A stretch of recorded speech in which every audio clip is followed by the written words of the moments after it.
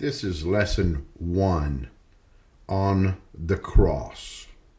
When the Lord talks about the cross, it's the one he was crucified on. Cross means crucifixion. It represents suffering, humility, surrender, and obedience. Jesus said, I come to give you life, and that more abundantly.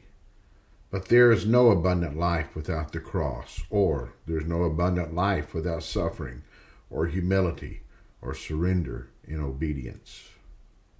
And love was never so expressed without the cross. The word says, no greater love than this, than a man lay down his life for his friend. We are to follow his footsteps, and they do lead to the cross.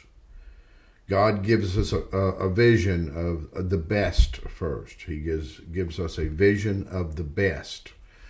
We're going to see what it will be like being in the bride and going to the new city and having eternal life in his presence. He stretches us out a vision of being in the bride. He shows us in the word the rewards of being in the new city and having eternal life in his presence.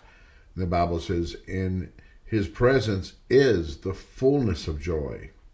It says that the suffering of this present time are not worthy to be compared with the glory that will be revealed in us. That is a powerful verse. I'll read it a little bit slower. The sufferings of this present time are not worthy to be compared with the glory that will be revealed in us. So the Lord, in the beginning, when you first get saved or introduced to him, the Lord lifts us up and gives us a taste by gift. Then he brings us back down and introduces us to the suffering of going on for God, or the cross. Take up your cross.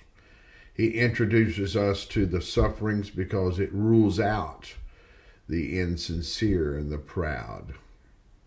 In Mark 10, we're going to look at the reward of the cross.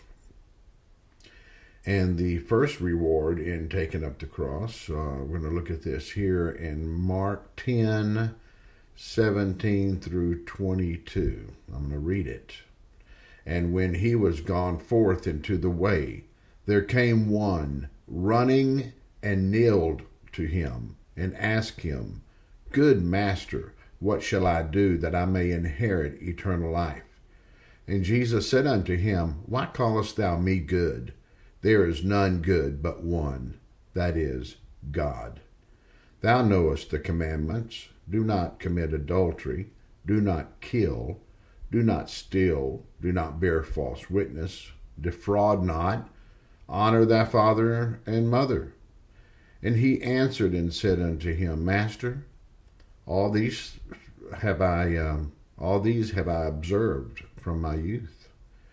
Then Jesus, beholding him, loved him, and said unto him, One thing thou lackest. Go thy way, sell whatsoever things thou hast, or sell whatsoever thou hast, and give to the poor, and thou shalt have treasure in heaven, and come, take up the cross, and follow me. And he was sad at that saying, and went away grieved, for he had great possessions.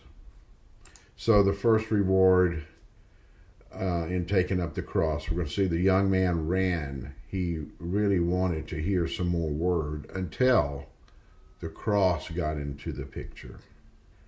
The cross separates those who are insincere and those who really mean business. The young man kneeled, seemingly surrendered.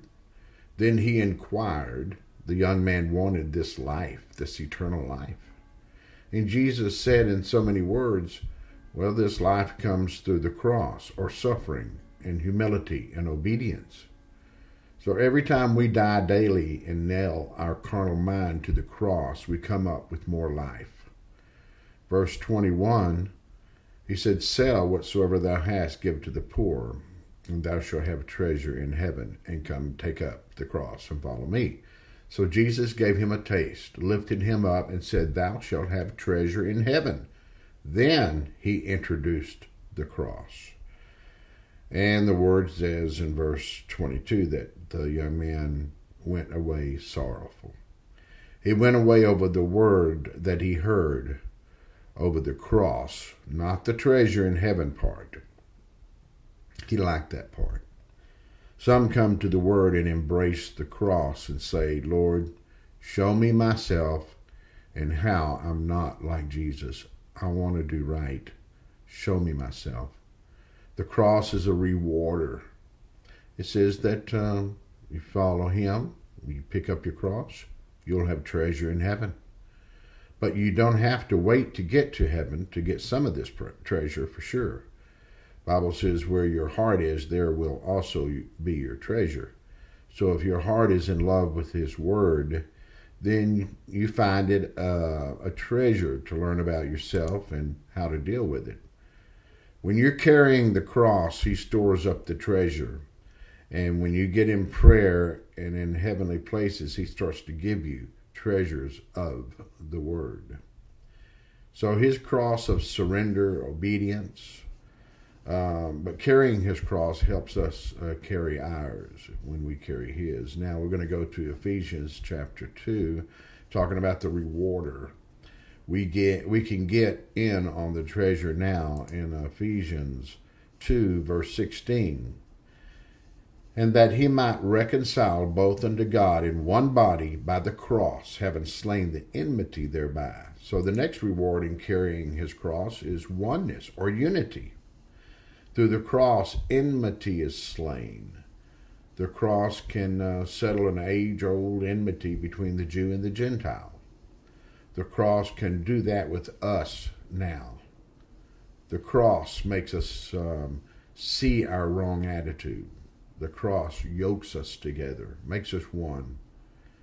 Outside of the cross, there is no unity or abundant life. You can nurse your bad feelings and let them mount up, or you can apply the cross. Apply surrender to the headship of God, that he is head over all things, and all things work together for good to those who love God. No way you can embrace the cross and hold on to the enmity at the same time. It doesn't work that way. The cross slays enmity and brings harmony. Talking about the reward in Philippians 2, 5 through 8, third reward of the cross is humility. "Let this mind be in you." Well, I'm going to read from Philippians 2, 5 through 8. "Let this mind be in you, which was also in Christ Jesus." We learned that word mind means interest, the same interest. "Who, being in the form of God, thought it not robbery to be equal with God, but made himself of no reputation, and took upon him the form of a servant, and was made in the likeness of men. And being found in fashion as a man, he humbled himself, and became obedient unto death, even the death of the cross." So the third reward of the cross is humility. Some people say, "I'm not going to take it anymore. I'm tired of being pushed down, just fed up with it." But at this point, if we will bow before the cross and start crawling up, humility will invade your heart, and you'll come up with a, "Yes, Lord, whatever it takes." Outside the cross, bitterness will take over. Before God introduces us to suffering, he introduces us to the rewards. And the rewards help us bear the suffering. It says that concerning the Lord, "And for the joy that was set before him, he endured the cross." So we see the rewards of treasure in heaven, which is oneness, humility, and peace. Colossians 1, verse 20. "And heaven made peace through the blood of his cross, by him to reconcile all things unto himself. By him, I say, whether they be things in heaven, or rather things in earth, or things in heaven." All right, that's Colossians 1:20. Reconcile, change thoroughly. change thoroughly. And it says that having made peace, peace means absence of agitation or warfare. Peace means absence of nervousness. We get nervous because we are not peaceful inside. Some of our hardest problems are in our home life. And looking at things apart from the cross, and apart from the cross, they look pretty bad. Things become even dreadful, and they just eat you up inside. The cross speaks of suffering, and that's where we should take our suffering, and that is the cross. That's where it belongs. If we look at his suffering, then our suffering doesn't seem so bad after all, of course. So we kneel before the cross and get peace in our heart. Those same things we dreaded, they don't look so bad anymore. The Bible says God will reconcile all things. He'll change all things. These are rewards of the cross now. So as we apply the blood, the fire, the water, it works death to the flesh and gives us living waters to the soul. The cross signifies the end of our human ability. When we are worrying about our loved ones, then we are trying to take on that burden by ourselves. We need to take our cares and leave them at the foot of the cross. When we kneel at the cross, we are signifying that we are trusting him, and the weight and the burden that we had should be laid on him who bears our burdens if we will just let him. When we are at the cross, we know it by our surrender and our surrendered attitude and our humility to bow down before him and acknowledge that we can do nothing. But with God, all things are possible. The Lord said, "Take up your cross daily and follow me." And his footsteps will eventually lead to resurrection. We know that. He that cometh to God must believe that he is a rewarder of those that diligently seek him. So let us take our suffering to the cross and nail our worries and our cares and leave them there and trust God to do whatever it is you're asking him according to his will. Trust is a major issue. So you've got to go to the cross. You kneel down, you look up with that great stature, knowing that he's head over all things, and lay your burden down and get up, and you should be free. If you're still worrying, you're still bearing the burden on your own and you're not trusting God. You've got to come to the place that, humanly speaking, beyond redemption by anything that we have to offer. So we must trust in him. He's the only one that can do it. So when the Lord talks about the cross, it's the one he was crucified on. Speaking of crucifixion, suffering, humility, surrender, and obedience.